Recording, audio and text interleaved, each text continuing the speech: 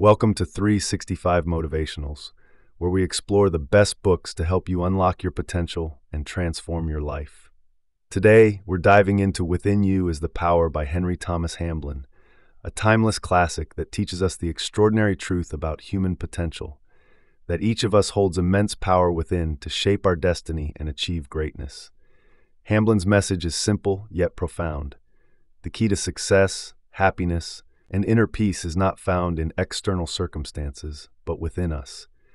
By cultivating the right mindset and tapping into our inner power, we can overcome any obstacle, transform our lives, and manifest our dreams. Let's explore the core principles of this life-changing book. Number 1. The power of thought. At the heart of Within You is the idea that our thoughts are the most powerful force in our lives. Hamblin emphasizes that every thought we think is creative, shaping the circumstances of our lives. Whether positive or negative, our thoughts determine our reality. If we consistently think thoughts of lack, limitation, or fear, we will attract experiences that reflect these negative states. However, when we focus on thoughts of abundance, success, and joy, we align ourselves with the creative forces of the universe and begin to manifest positive outcomes. Hamblin encourages us to become conscious of our thinking and to take responsibility for the results we experience. By training our minds to think constructively and positively, we can bring about the changes we desire. It all begins with the decision to believe in the power within us and to use it wisely. Number 2. Overcoming fear and doubt. One of the biggest barriers to realizing our inner power is fear. Fear and doubt cripple our ability to move forward and keep us stuck in limiting beliefs. Hamblin teaches that fear is an illusion, a product of the mind that has no real power unless we give it power. He encourages us to confront our fears and replace them with faith and confidence. According to Hamblin, when we shift our focus from fear to faith, we activate the latent powers within us. By trusting in the infinite wisdom of the universe and the divine power within, we can move past self-doubt and step into our true potential. In this way, Within You is the Power offers a powerful message of liberation from the chains of fear that hold so many of us back. 3. The power of affirmation and visualization. Hamblin places great emphasis on the use of affirmations and visualization to harness the power within. He explains that by regularly affirming positive beliefs about ourselves and visualizing our desired outcomes, we reprogram our subconscious mind to attract success and prosperity. When we say affirmations such as, "I am successful," or "I have the power to achieve my goals," we are planting seeds of success in our minds. Visualization adds even more power to these affirmations by allowing us to mentally picture the life we want to create. This process helps us align with the energies of success, bringing us closer to manifesting our dreams. Hamblin assures us that by using these techniques consistently, we will start to see real, tangible changes in our lives. Our thoughts, beliefs, and visualizations become the blueprint for the reality we experience. 4. The role of persistence and action. While Within You is the Power teaches the power of thought, Hamblin also emphasizes the importance of persistence and action. It's not enough to think positively, we must also take decisive action toward our goals. Hamblin reminds us that we have an active role to play in the creation of our destiny. Once we align our thoughts with success and visualize our desired outcomes, we must back those intentions with consistent, focused effort. Hamblin's message is one of balance, a balance between inner belief and outer action. The thoughts we think set the course, but it is our actions that bring our dreams to life. He advises readers to remain persistent in their efforts, even when obstacles arise, trusting that the power within will guide them toward victory. 5. Inner peace and harmony. Hamblin concludes his book by focusing on the deeper purpose of unlocking our inner power, to live a life of peace and harmony. He teaches that true success is not just about material wealth or external achievements, but about finding inner contentment. By aligning ourselves with the divine power within, we experience a profound sense of peace that transcends life's challenges. This inner peace allows us to navigate life's ups and downs with grace and resilience. As we learn to trust the power within, we cultivate a mindset of calm and assurance, knowing that we are always connected to the infinite source of wisdom, love, and strength. Conclusion. Tap into the power within. Within You is the Power by Henry Thomas Hamblin is an inspiring guide to mastering the mind and unlocking the boundless potential that resides within each of us. Hamblin's teachings remind us that we are not victims of circumstance. We are powerful creators, capable of shaping our destiny through the power of thought, faith, and action. If you're ready to step into your power and transform your life, start by applying these principles today. Remember, the journey begins within. If this summary resonated with you, don't forget to like this video to help it reach more people. Leave a comment sharing your thoughts on the power of the mind, and most importantly, subscribe to 365 Motivationals for more inspiring content on personal development, success, and mindset transformation. Together, we can unlock our true potential. Within You is the Power by Henry Thomas Hamblin, read by Liam. Preface. There is a power lying hidden in man, by the use of which he can rise to higher and better things. There is in man a greater self, that transcends the finite self of the senseman, even as the mountain towers above the plain. The object of this little book is to help men and women to bring their inward powers of mind and spirit into expression, wisely and in harmony with universal law, to build up character, and to find within themselves that wondrous self, which is their real self, and which, when found, reveals to them that they are literally and truly sons of God and daughters of the Most High. There is no way whereby the discipline of life can be avoided. There is no means by which fate can be tricked, nor cunning device by which the great cosmic plan can be evaded. Each life must meet its own troubles and difficulties, each soul must pass through its deep waters, every heart must encounter sorrow and grief.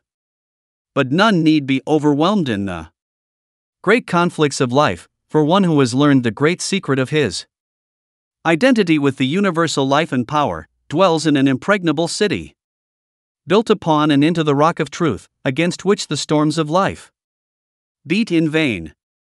While this little work does not offer any vain promises of an easy life, for, if this were possible, it would be the greatest of all disasters, but rather endeavors to show how to become so strong that life looks almost easy by comparison, the life or fate does not change or become easier, but the individual alters and becomes stronger, yet, it does show the reader how to avoid making his life more difficult than it need be. Most people's lives would be less filled with trouble and suffering if they took life in the right spirit and acted in harmony with universal law. It is hoped that this little book may help many to come into harmony with life's law and purpose, and thus avoid much needless suffering, to find the greater self within, which discovery brings with it a realization of absolute security, to bring into expression and wisely use their inner spiritual and mental forces, and thus enter a life of overcoming and almost boundless power. Chapter 1. Infinite Life and Power. Man possesses, did he but know it, illimitable power. 1. Thought is a spiritual power of tremendous potency, but this is not the power of which we speak. By thought, man can either raise himself up and connect himself with the powerhouse of the universe, or cut himself off entirely from the divine inflow. His thought is his greatest weapon, because, by it he can either draw on the infinite or sever himself in consciousness, but not in reality, from his divine source. This power is of the spirit, therefore, it is unconquerable. It is not the power of the ordinary life, or finite will, or human mind. It transcends these, because, being spiritual, it is of a higher order than either physical or even mental. This power lies dormant, and is hidden within man until he is sufficiently evolved and unfolded to be entrusted with its use. Through the divine spark within him, which is really his real self, man is connected with the infinite. Divine life and power are his, if he realizes that they are his. So long as he is ignorant of his oneness with the divine source of all life, he is incapable of appropriating the power that is really his. If, however, he enters into this inner knowledge, he finds himself the possessor of infinite power and unlimited resources. This power, then, is God's, yet it is also man's, but it is not revealed to him until he is fit to be entrusted with it. It is only when man realizes his oneness with his divine source that he becomes filled with its power. Many teachers and initiates lament the fact that certain secrets are being spread broadcast today, secrets that, in the past, were kept closely guarded. They fear that unillumined and unevolved people may make destructive use of spiritual power. This, to the writer, appears to be improbable. It is true that strong personalities, who have a great belief in their own power to achieve and succeed, draw unconsciously on hidden powers, and thus are able to raise themselves high above their fellows. The use, however, that they can make of spiritual power for base purposes is limited, and is not to be feared. There are others, of course. 1. The powers of the subconscious mind are dealt with in other chapters. The powers of the spirit are far greater and finer than those of the subconscious mind, who are misusing their powers. These are black magicians, and while they may do a certain amount of harm, they become reduced, ultimately, to beggary and impotence. There are also others who spend the whole of their spare time searching for knowledge of this very subject. They read every occult book they can lay hands on, but they never find that for which they seek. There are spiritual powers and influences that withhold the eyes of the seekers from seeing, until they are ready for the revelation. When man, in his search for truth, has given up all selfish striving after unworthy things, and has ceased to use his self-will in conflict with the greater will of the whole, he is ready for the revelation of his oneness with the infinite. Yielding implicitly to the will of the whole may seem, to the unillumined, an act of weakness, yet it is the entrance to a life of almost boundless power. Man is not separate from his divine source and never has been. He is, in reality, one with the infinite. The separation which he feels and experiences is mental, and is due to his blindness and unbelief. Man can never be separated from spirit, for he himself is spirit. He is an integral part of one complete whole. He lives and moves and has his being in God. Universal, omnipresent Spirit, and God, Spirit, dwells in him. The majority of people are unaware of this intimate relationship with the divine, and, because they are unaware, or because they refuse to believe it, they are, in one sense, separated from the inner life of God. Yet this separation is only in their thoughts and beliefs, and not in reality. Man is not separated and never can be, yet so long as he believes that he is separate and alone, he will be as weak and helpless as though he actually were. As soon as man realizes the truth of his relationship to the infinite, he passes from weakness to power, from death unto life.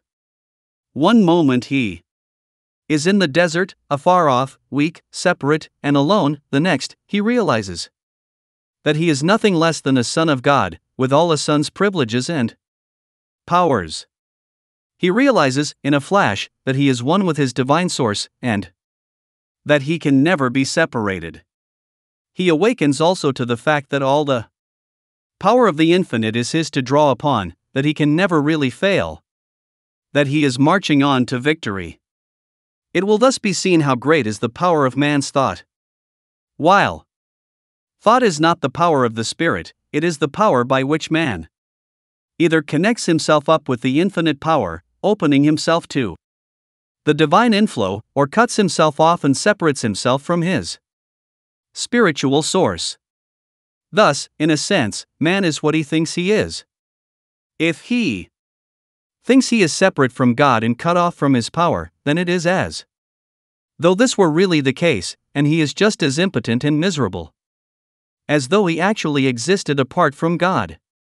On the other hand, if he thinks and believes that he is one with the infinite, he finds that it is gloriously true, and that he is really a son of God. If he believes and thinks that he is a mere material being, then he lives the limited life of a material being and is never able to rise above it.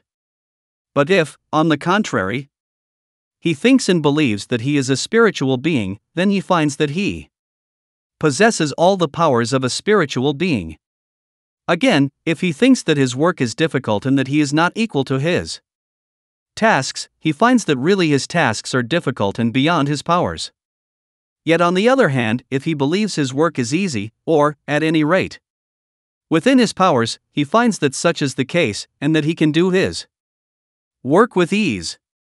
The power within is infinite, for, by faith in it, man is directly coupled up with the spiritual power of the universe. The divine spark within him connects him to the sacred flame, thus making him potentially a God in the making. A change, then, must take place within man before he can enter into his divine inheritance. He must learn to think after the Spirit, i.e., as a spiritual being, instead of after the flesh, i.e., as a material creature. Like the prodigal son, he must come to himself and leave the husks and the swine in the far country, returning to his father's house, where there is bread of life enough and to spare. Chapter 2. The overcoming of life's difficulties. The true object of life is that man may attain wisdom through experience. This cannot be accomplished by giving in to the difficulties of life, but only by overcoming them. The promises of God are not made to those who fail in life's battle, but to those who overcome. Neither are there any promises that man shall have an easy time and be happy ever afterwards. Yet, it is after this that the majority of people are forever seeking an easy life, a good time, freedom from suffering and care. But, in spite of all their seeking, they can never find that which they desire. There is always a fly in the ointment of their pleasure, something that robs them of true happiness, or, possibly, combinations of circumstances conspire to upset all their plans. Life is a paradox. The true object of life is not the attainment of happiness, yet if we attain the true object of life, we find happiness. Those who are ignorant of life's true purpose and who seek happiness high and low, year after year, fail to find it. Like a will-o'-the-wisp, it forever eludes them. On the other hand, those who recognize the true object of life and follow it attain happiness without seeking for it. In times past, people have made God a convenience. They have thought they could drift through life, learning none of its discipline, and then, when in trouble, or things were not to their liking, they could pray to God and have the unpleasant circumstances taken away. The same idea is prevalent today. People have left the old orthodoxy and looked to various cults and isms to get them out of their difficulties. They do not believe now that they can curry special favor with God by prayer, but they firmly believe that they can get what they want from the invisible by demanding it. They think that by this means they can have their own way. After all, by this they mean having a good time, with no unpleasant experiences, trials, difficulties, adversities. They are, however, merely chasing rainbows. The easy life they seek constantly eludes them, simply because there is no such thing. The only life that is easy is the life of the strong soul who has overcome. His life is not easy in reality, but appears relatively so because of his strength. It is impossible to have an easy life, and, if it were possible, then life would be not worth living, for the sole object of life is the building of character and the attainment of wisdom through experience. Life to all of us must always be full of difficulty, and it is to help those who, hitherto, have found life rather too much for them that this book is being written. What the majority are seeking for is an easy life, which they will never find, but precisely the reverse, and for them I have no message. But to those wise and awakened souls who are seeking for truth, no matter from whence it may come, and who desire to overcome life and its difficulties, instead of weakly giving in to them, this book, it is hoped, will bring a message. At this stage, we cannot go into the subject of why we should meet with disasters and adversity in this life, nor why some people should have, apparently, a smoother life than others. The majority of people are drifters on the sea of life. They are wafted here and blown there, they are also carried hither and thither by every current. It is only the few who realize that they have the power of the infinite within them by which they can rise superior to all their difficulties, overcome their own weaknesses, and, through victorious experience, attain wisdom. We must therefore be satisfied to know that we have to meet trouble and overcome difficulty, and that it is only by so doing that we can attain wisdom and build up character. The question, then, is not whether we shall meet the trouble and adversity or not, but rather how we shall meet them. Shall we be victorious or shall we be submerged? Shall we overcome life's difficulties? Or shall we give in to them? At this point, some practical reader may say that attaining wisdom is all very well, but what he wants is practical help. He is perhaps out of work, has sickness in his house, and is in debt. Or, he may be well-to-do, and yet in the deepest distress and misery. To all such I would say that they possess the power by which they can overcome all their difficulties, and, through overcoming, attain wisdom. A man's success depends, more than anything, upon his faith in the good purpose of life, his faith in the power of the infinite within him, and his ability to overcome every obstacle in his path. The extent of the power that man can bring into his life is the measure of his faith in that power. If his faith in it is small, then his life will be feeble and lacking in achievement. If his faith in the power within him is large, then great will be the power manifesting in his life. The power of the infinite is illimitable and inexhaustible. All that is required is an unquenchable belief and trust in it. The weakest and most timid can make use of this power. There is the same power in the timid and weak as in the brave and strong. The weakness of the former is due to a lack of faith and belief in the infinite power within them. Difficulties and troubles there will be in every life, and sometimes disaster and heartbreak, when the very earth slides from under the feet. Yet, by calling upon the power within, it is possible to rise from the ruins of cherished hopes stronger and greater through experience. Happiness and true success depend upon how the troubles and difficulties of life are met. Adversity comes to all, but if it is met in the right manner, even failure can be made the stepping stone to success. Trouble comes to all, but, while it makes some people stronger and better in every way, it submerges others so that they never rise again. The trouble is the same, it is how it is met that makes the difference. Those who meet difficulty and adversity in the feeble strength of their finite minds and false personality are speedily overwhelmed and broken by the storms of life. But those who rely upon, and have faith in the power within them, can never be overwhelmed, neither can they ever be defeated. The power, being infinite, is always sufficient, no matter how great the need may be. One who realizes his own real spiritual identity knows that he can never die, that he can never be defeated, that he can never really fail. He may lose his body through the change that is called death, but he, the true man, can never die. Neither can he fail, though he be defeated 1,000 times, he must rise again. Only have faith in the spiritual power within you and you can know all the joys of overcoming and achievement. All things will become yours. Seek first the kingdom within you, your spiritual union with the infinite, and harmony with the divine will and purpose, and all these things shall be added unto you.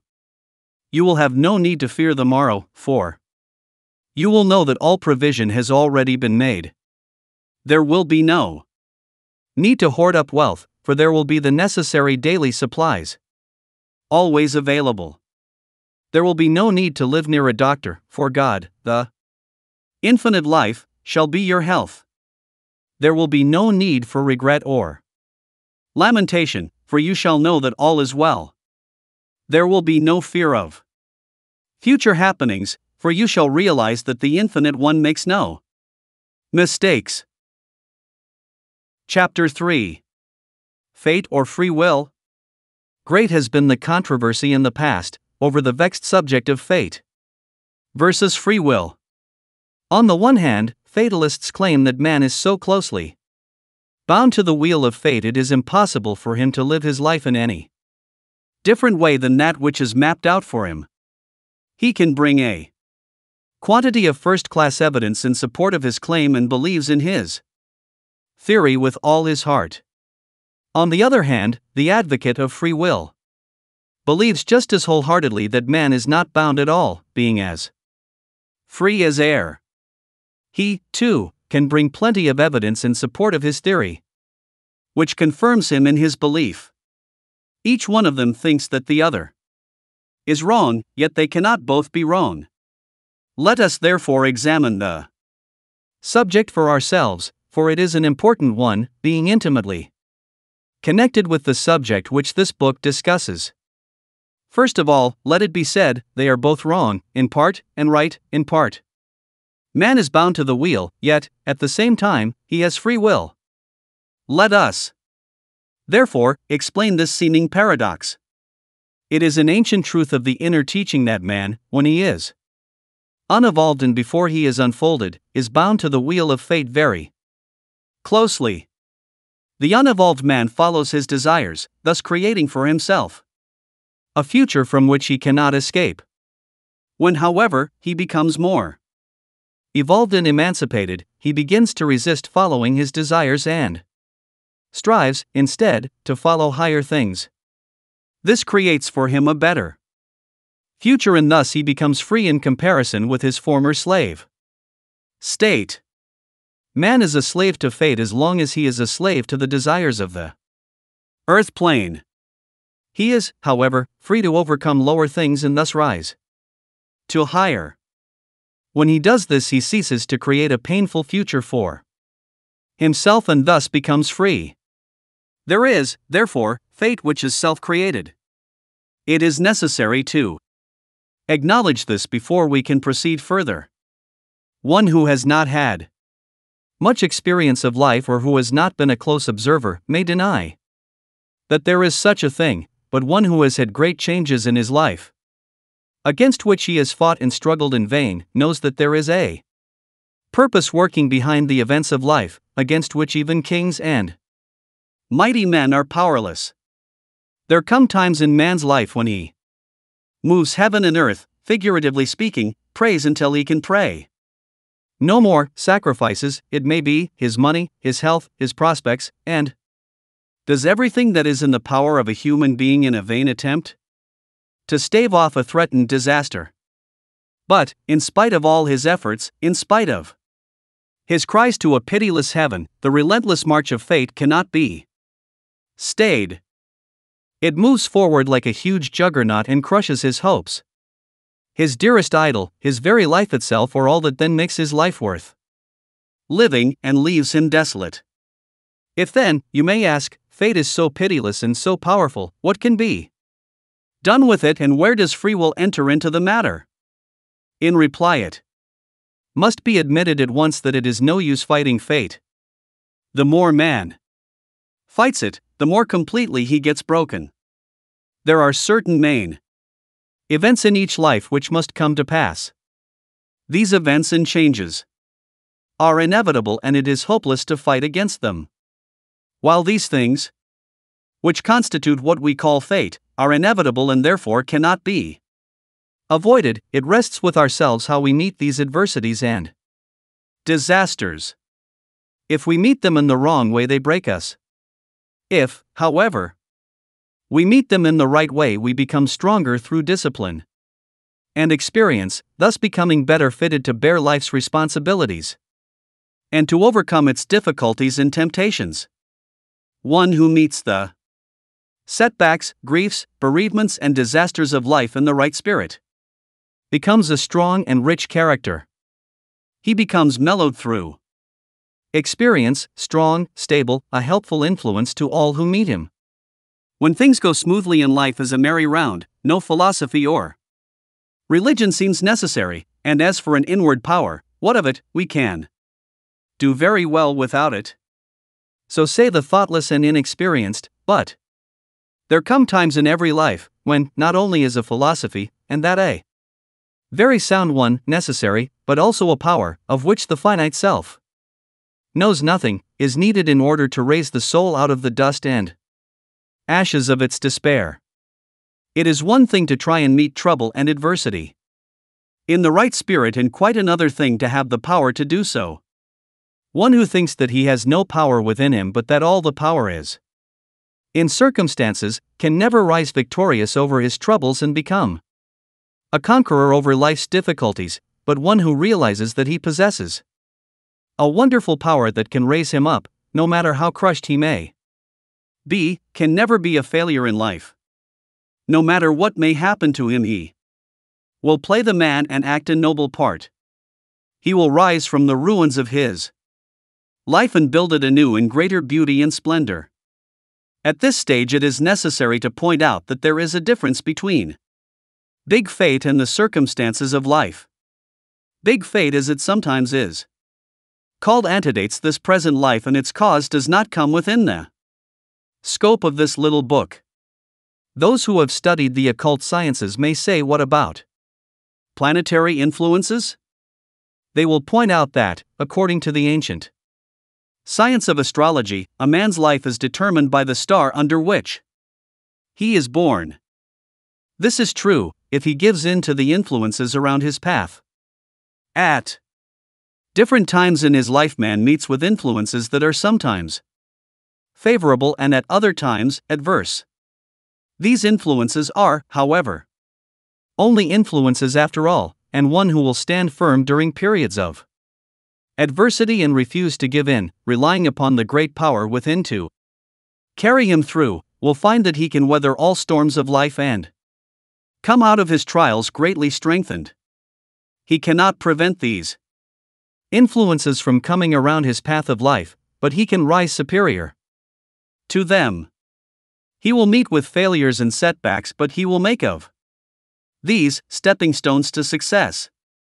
He will experience griefs and bereavements, but out of these he will build a finer character and rise to higher things. One, however, who gives in to these things, refusing to rise. Sufficient if we say here that, through the ages, we reap as we sow, therefore our future depends upon how we meet life and its difficulties now. Big fate, then, cannot be successfully fought, simply because it is the working of omnipotent law, but our life generally and its circumstances depend upon how we meet big fate and how we recover from it. No matter how seemingly unkind fate may be, it is possible for us to make our life a beautiful thing. Inspired and energized by the power within, we can rise from the ashes of our dead hopes to build anew our life in greater beauty and more in harmony with the divine ideal. Those who have studied the occult sciences may say, what about planetary influences?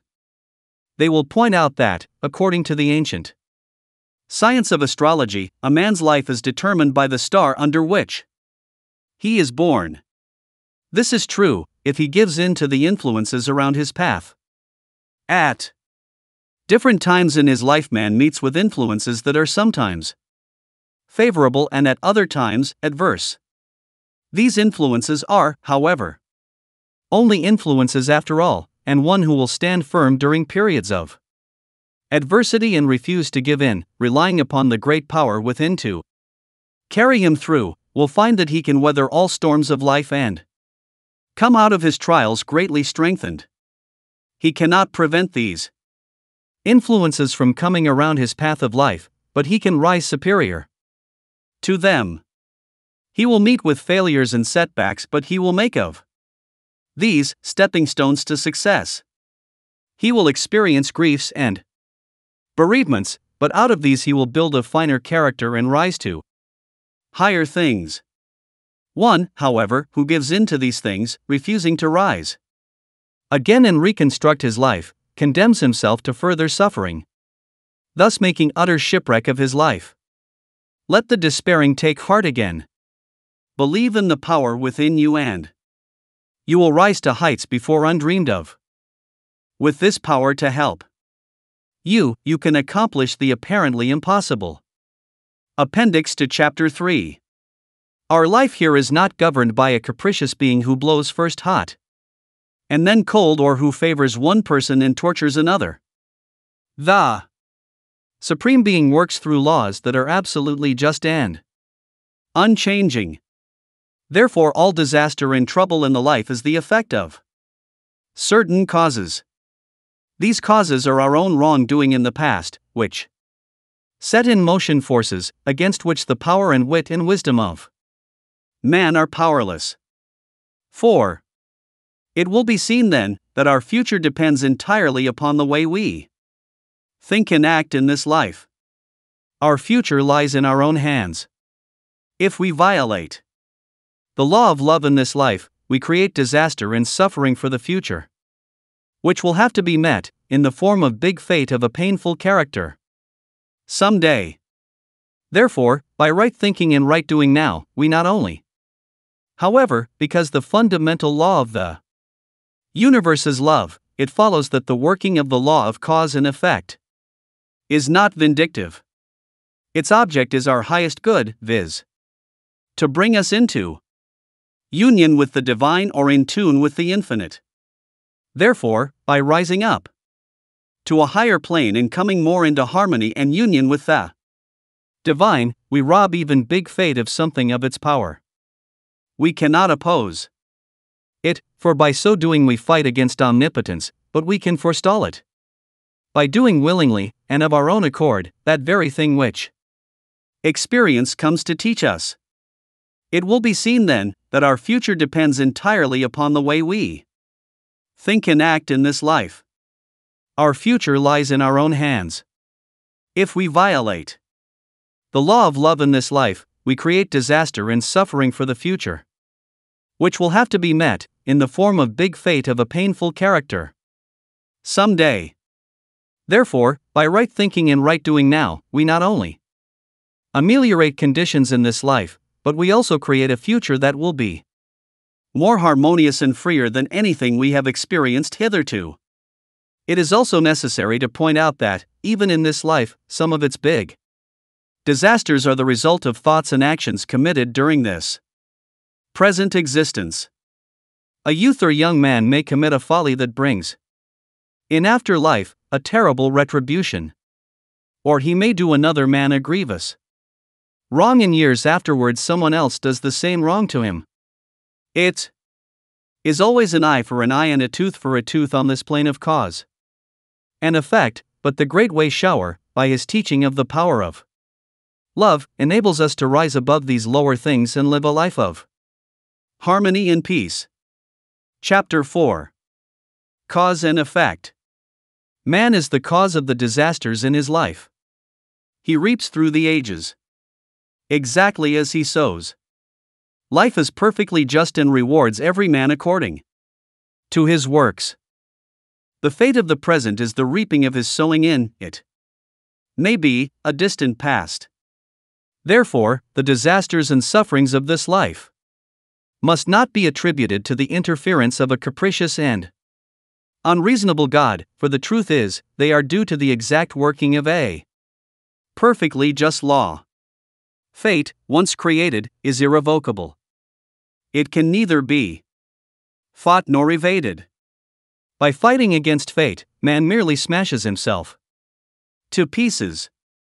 To do so is equivalent to running his head against a stone cliff. The harder he charges, the greater the damage to his head, but the cliff is unaffected. Fate, although largely self-created, is really the divine purpose of life. Therefore, to resist it is to fight against God. Fate, again, is not punishment in any vindictive sense, it is the drawing together of certain remedial experiences, through which the soul can learn the lessons it has failed to learn in past ages and thus attain wisdom. The object of fate is the highest good of the individual, although it may entail suffering and painful experiences.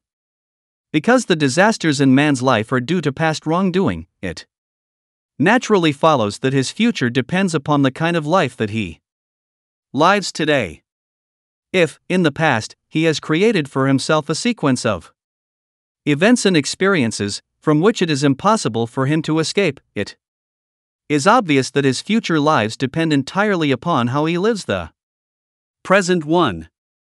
It will be seen that if man can learn the lessons of the present life and live in such a way as to cease creating trouble for the future, he is beginning to climb the path of liberation, which is the road all advanced souls have to follow, or, rather, have the privilege of following. By following this path, man ceases to be bound to the wheel of fate. This little work does not teach reincarnation, but its teaching is based on a belief that man, in reality, is a spiritual being, a divine spark from the sacred fire. Spirit being immortal has no beginning or end, therefore always lives. This present life is one of countless experiences, each one of which helps to build up character. There is no death, but only changes from one vehicle to another. There is no beginning, or end, or time in reality. These are mere limitations of the human mind. It is impossible for man to die, he can only leave his body. He cannot kill himself, try how he will, he can only force himself out of his body. Man must always go on, whether he likes it or not. He proceeds through the ages, reaping exactly as he sows. We have already seen that man cannot avoid or fight successfully against fate, but that he can become free from the wheel of fate by living a life in harmony with divine law. 5. This is the inner secret of all esoteric teaching. The new birth, or regeneration, means the awakening of the soul to conscious immortality. The old self, that was bound to the wheel of fate and the plane of cause and effect from which it could never free itself, owing to the fact that it was continually binding itself to the wheel afresh, through following selfish desires, dies, and a new self is born. In other words, the consciousness is raised from the plane of sin and death, of sensuality and desire, of restriction and captivity, to the higher plane of spirit, where man realizes that he is a son of God. He discovers that the divine spark within is his true self. He realizes also that he has always lived in his real spiritual self. Beginning and end, like change and decay, belong purely to the material plane and have no place in reality. They form part of this present three-dimensional existence but have no reality. Endless being is the reality. Anything short of this is mere illusion. It is not necessary, therefore, to believe in the theory of reincarnation, or that all our experiences must of necessity take place on this plane. Sufficient to know that we can never die, that we cannot escape from ourselves, and that to neglect seeking with all our heart for union once again with our divine source is merely to prolong our sufferings. At this point, it is necessary to point out that most of man's troubles are not caused by fate at all, but are due to his fighting against or trying to resist the great plan. If the experiences of life are resisted, or an attempt is made to evade its discipline, troubles and difficulties will repeat, becoming more painful and insistent until their lesson is learnt and the life changed accordingly.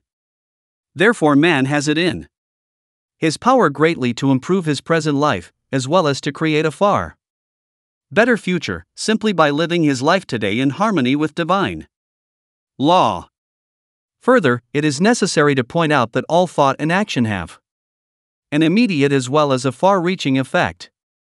It is true that the full effect of life here is not reaped until after our little course on this plane has been run, but great differences are effected in the present life. Nevertheless, the way a youth makes use of, or throws away his opportunities either makes or mars, to a very large extent, his adult career. Opportunities, once allowed to pass, can never be recalled. Sins committed and wrongs done to our fellow men have an unpleasant habit of repeating themselves in a reversed way later in life. For instance, a man may get on in life and, in his selfish climb, may trample on one weaker than himself, ruining him and driving him to despair. Years afterwards, he will probably be treated in exactly the same way by someone stronger and more favorably situated than himself. Therefore, there is an immediate sowing and reaping that finds fruition in this life. By immediate is meant, within the compass of this life. The reaping may be delayed 10 or 20 years, but in the writer's experience, it not infrequently comes. Whatsoever a man soweth, that shall he also reap. Those, therefore, who think that life is not just, and who whine and complain about the way they are treated, are simply increasing their own troubles. Until man realizes that the cause of all his troubles is within himself, he can never do anything to remedy matters, because, obviously, the only thing that is required is for him to change within. Man has to become changed within before his life can be altered. His thoughts, his ideals, his attitude towards life must all become transformed.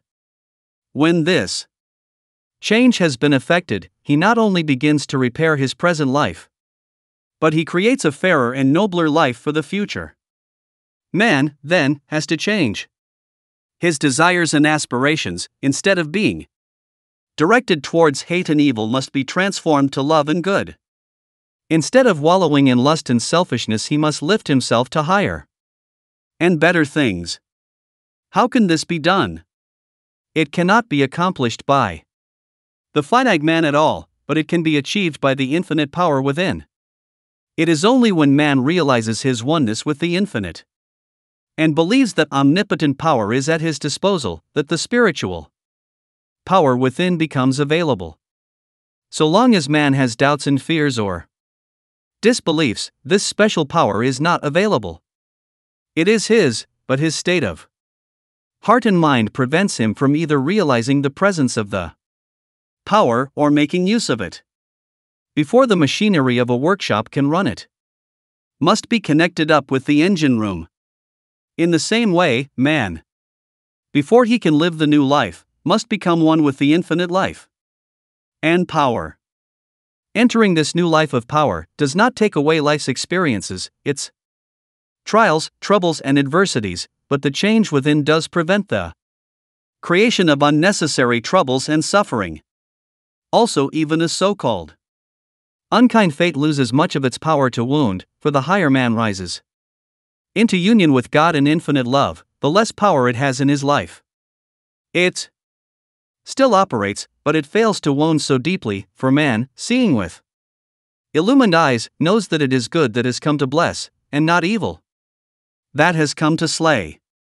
Painful fate loses its power to hurt when man ceases to resist it and meets it with open arms, seeking to learn the lessons that it has to teach. Chapter 5. Success. What is meant here by success is the achievement of something worth while, that shall make the world better and richer, and add something to the common good. Our sphere in life may be very humble, but if we overcome our own weaknesses, help others along life's pathway, and do our daily work better than we need, our life cannot be other than successful. If, at the end of our life, we can be thankful for it, realizing that we have made the best possible use of it, we have achieved real success. Success, to the unillumined, may mean the accumulation of wealth and the winning of fame. Yet those who give up their lives to the acquirement of these things are the greatest failures in life. They gain wealth, it is true, but they find that their money can buy only those things that bring no satisfaction, that it cannot purchase for them any of the things which are really worth having. Success of this hollow kind can be won, but at too great a price. The greatest teacher of all once said, "For what shall it profit man, if he shall gain the whole world and lose his own soul? What does it profit a man if he gets on at the cost of happiness, health, joy of living, domestic life, and the ability to appreciate nature's beauties and simple pleasures?" Yet man must be a striver. He must be forever seeking better things and to express himself more perfectly. One who drifts through life, making no effort to rise to better things, is not worthy of the name of citizen. Man, if he is to be worthy of the name, must be forever striving, overcoming, rising. Failure in life is always due to weakness of character. It is only strong characters who can resist the buffetings of life and overcome its difficulties. The man who would make his life worthy of respect and who would rise to high achievement in service will be confronted by difficulty at every turn. This is as it should be, for it weeds out the weaklings and unworthy aspirants, and awards the spoils to those who exhibit faith, courage, steadfastness, patience, perseverance, persistence, cheerfulness, and strength of character, generally. Success, especially material success, is not, in itself, of much benefit to the one who wins it. It does not satisfy for long, but it is valuable in other ways. For instance, success, based on service, is a benefit to the community. If it were not for successful people of this type, the ordinary man in the rut would have a bad time. Also, the winning of success builds up character.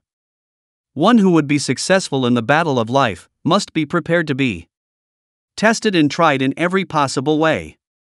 One who survives them all is built up in character in almost every direction. Even in his success, however, he will be tempted and tried. One who is engaged in the harsh struggle of business, or who takes part in public life, may, if he does not watch himself very carefully, become hard and callous. Of all failures, this is probably the worst. One who succeeds in other directions and becomes a hard man is, after all, a sorry failure. Again, people of the successful, striving, climbing type are tempted far more than those who are afraid to venture and who remain in the valley of mediocrity. This is true, not only of those who seek to climb the steep path of spiritual attainment, but also of those who are successful in mundane affairs. In each case, they have placed in their keeping great powers and influence such as the ordinary man little dreams of. This is a grave responsibility, for if these powers are used for self-aggrandizement, the results are disastrous. Thus, those who climb are beset on all sides by temptations of a very subtle kind, which, if yielded to, will ruin the life and do grave injury to the soul. Life is a continual battle. To the ordinary person, it is generally a fight with circumstances and the ordinary difficulties of life, which are very important in his eyes.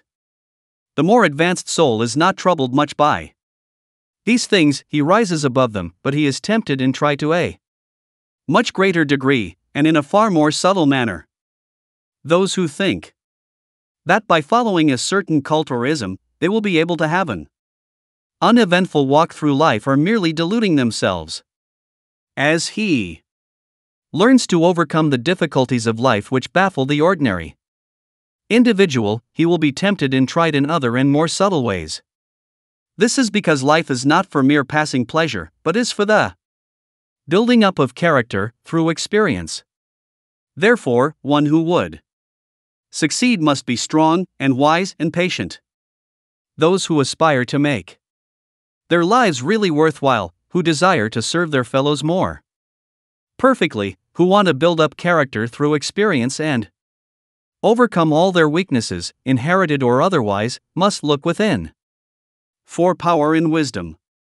It must be pointed out, however, that man must not use his spiritual powers for selfish purposes and self-aggrandizement. There is an immutable law, which has been known to the inner teaching all through the ages, that forbids the use of spiritual powers for the creation of wealth or even of daily bread. Jesus was subject to the same spiritual law, and was tempted exactly in the same way as we. The tempter said, "Command this stone that it be made bread." If Christ had turned the stone into bread, he would have failed in his great mission, but he knew the law. There are thousands of people today who are trying, not only to turn, by the misuse of their spiritual powers, stones into bread, but also into motor cars, fat bank balances, and lands and houses. Such are heading to disaster, for they are working against the combined spiritual power of the universe. The enemy of souls offers those who have learned to tap the inexhaustible power of the universe, and who have discovered that they are sons of God, wealth, power, pomp, the applause of men, the glittering things that perish if only they will misuse their God-given power. Like Jesus, they must refuse. They must put service before self, and give instead of grasping. Thousands are being taught today to force their human will upon life, and to use occult powers for the acquisition of wealth and power. They are taught to enter the silence and demand what they want. How to get what you want is the slogan of these modern teachers. Not merit, not service, not giving, but demanding, compelling by human willpower, and by the use of occult forces. This is another device of the enemy of souls, and it is taking tens of thousands of seekers for truth out of the path. This subject is dealt with more fully in a separate chapter.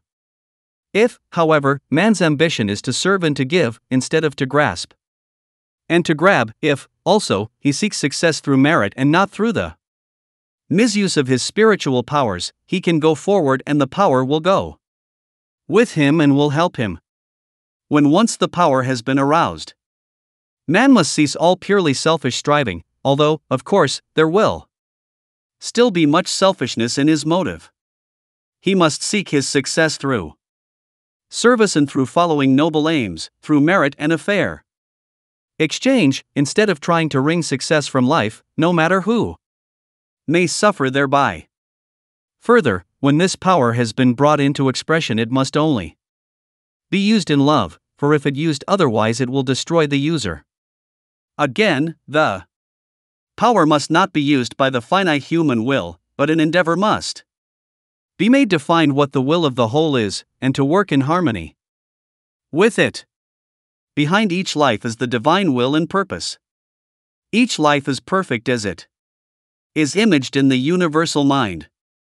The highest success, indeed, the only true success, is to live the life according to the great cosmic purpose, or, in other words, as it is imaged in the one mind. Do not imagine, however, that it is the will of the universal mind that man should be a failure or lacking in achievement. Far from it, for we have only to contemplate the universe to see that the infinite mind is for ever achieving in that it never fails. Man, too, must succeed, but let him mix wisdom with his ambition, and work for the benefit of the whole, rather than for any purely selfish purpose. It is natural for man to get on in life, to a moderate extent. 6. The writer's experience has been that it is necessary that we should always be progressing, achieving, overcoming, and endeavoring to succeed. One of the greatest laws of the universe is progress, therefore it is fatal to stand still. We must go forward, we must achieve, we must accomplish things. If we do so, we may find that many things which cost us much effort and hard work are not worth the having it all the time. We are learning, through experience, and are being strengthened and prepared for greater things. Through repeated failure to find true satisfaction, we arrive finally at true knowledge, wisdom, and understanding. We are wise then, if, with the world at our feet, we can be satisfied with a very moderate material success, and turn our attention and aspirations to higher and better things. In concluding this chapter, let it be pointed out that success and achievement will not drop ready-made from heaven into your lap. All who succeed are gluttons for work, toiling whilst others play and sleep. All teaching to the contrary is erroneous. To think that success is going to come to you when it is unmerited, simply because you make use of affirmations or employ mental treatments, is folly of the first water. On the other hand, to use the inner forces in an occult way, so as to compel material things or success, so-called, in any shape or form, to come to you, is black magic. One who stoops to such practices becomes a black magician, earning for himself a terrible retribution. There is only one way to succeed in the affairs of life, and that is by raising oneself to greater usefulness and service. By doing things better than they have been done before, by bearing greater responsibility, you serve humanity better, and therefore merit success. It is more blessed to give than to receive, said the Master, and this is true even in the practical and material affairs of life. First, you must give better and more valuable service, in other words, deserve and merit before you expect to see it materialize. You must sow before you can reap, you must become too big for your present position before you are capable of occupying a larger one. You must grow and expand in every possible way, and as you grow, so will your success increase. Outward success is only a reflection, so to speak, of what you really are, and a result of greater and more valuable service to humanity. It requires great effort and determination to get out of the rut, but so long as your ambition is not ignoble or selfish, there will be found within you power sufficient for all your needs to win success, either in the hurly-burly of life, or the more difficult path of spiritual progress, demands imagination, vision, courage, faith, determination, persistence, perseverance, hope, cheerfulness, and other qualities. These are all to be found within. All these qualities lie more or less dormant within, and can be called into expression if we believe that infinite power is ours. Again, however, must the warning be repeated that this power must not be used for selfish self-aggrandizement, still less may it be used, or rather, misused, either to influence or dominate others. If this power is misused, the results are terrible and disastrous. Therefore, use the power only for the achievement of good and noble aims and in service which shall enrich the life of your fellows, adding to the common good. Having arrived at this stage, you must go forward. There can be no holding back. Ever onward, the divine urge is sending you to greater achievement and accomplishment. Just as surely as the planets must revolve round the sun and fulfill their destiny, so also must you go forward. See to it, then, that your aims and ambitions are based upon eternal wisdom, for upon this does your whole future depend. Chapter 6. Health. It is impossible, in a little work of this description, to explain why it is that one person inherits a weak and ailing body and another enjoys a strong and robust constitution. Sufficient for us here to notice that the days of rude, rugged health are passing, and that man is becoming more highly strung, nervous, and psychic in his makeup. The old type of rude, unconscious health was due to the animal-like nature of man, which caused his body to be governed more completely by the instinctive mind. Less evolved humans are not affected, apparently, by the mental storms, psychic changes, and spiritual disharmonies that disturb the health of the more evolved types. We have an illustration of this in the case of some forms of insanity. The patient goes out of his mind, with the result that his bodily health becomes wonderfully good. The instinctive mind takes control of things, and rude, robust animal health is the result. When the patient was sane and his mind filled with worry, ambitions, plans, cares, lusts, hates, and griefs, he was probably very far from well. This would be due to the disturbing effects of his thoughts and uncontrolled emotions. When, therefore, his conscious mind gave way, and he became happy in an imbecile way, he ceased to think of these disturbing things, with the result that the instinctive, animal mind was able to work undisturbed. It is of no use sighing for the good old times, when people were rugged and strong in the way that savages are rugged and strong, for evolution has decreed that man shall change into a higher and more nervous and sensitive type. In this sensitive type, wrong thoughts and emotions quickly produce pain and suffering. The majority of people do not know what good health is. Not only do they suffer from minor ailments, such as headaches, indigestion, rheumatism, neuritis, but they also never feel hearty or completely well. They are strangers to the joy of living. Life does not thrill them, nothing quickens their blood, they have no moments of vivid ecstasy. In other words, they do not live, they merely exist at a poor dying rate. Again, the majority of people are susceptible to infectious diseases and epidemics, yet, if they were really well, they would be immune.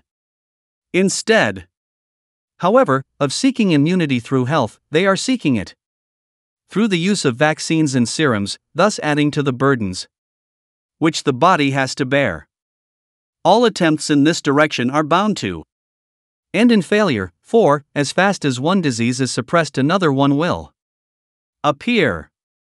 Many people look upon disease and sickness as inevitable, yet the truth is that health is the normal state and ill health an abnormality.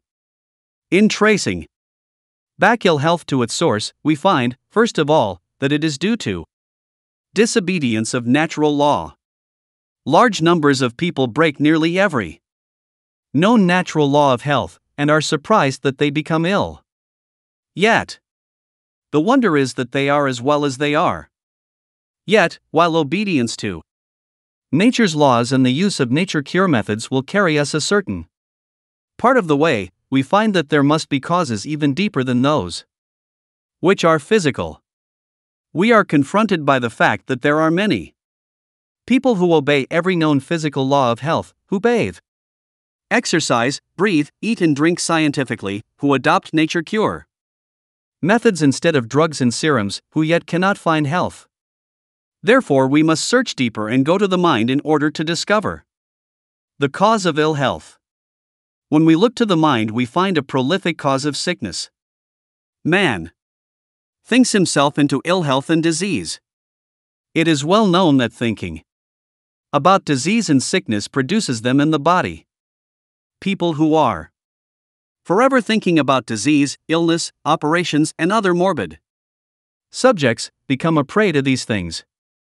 Those who believe that sickness is inevitable manifest it in their life. Morbid thinking produces a morbid state of the body, causing it either to fall an easy prey to infection or to break down into chronic ill health, or even disease. Allowing the thoughts to dwell upon morbid things is a sure way to sickness and invalidism. Man is not only made ill by his own negative thoughts and emotions, he is also under the hypnotic spell of the race mind. The God of this world hath blinded the minds of them which believe not.